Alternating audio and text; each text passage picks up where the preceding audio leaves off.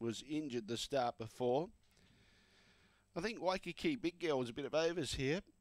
Yeah, anyway, it's too late. The green light is on. We're set to go. Here's race 11. Racing Logistics, set to go. Away. Beginning well was Matty Matus, and it goes wide and allows Coco Spectre to get up on the inside. He's got too much speed and burns off Coco Spectre.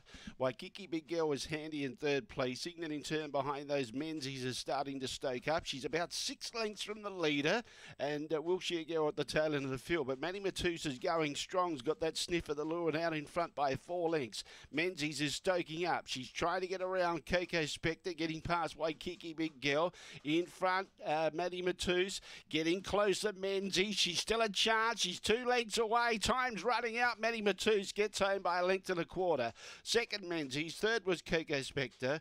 Behind those in fourth placing, Waikiki Big Girl. And at the tail end of the field was Wilshire Girl, about 12 lengths away. And the time was 37.68. 37.68 remains undefeated here over 6:43. Matty Matus. Box 4 was good. Usually keeps a little bit wide.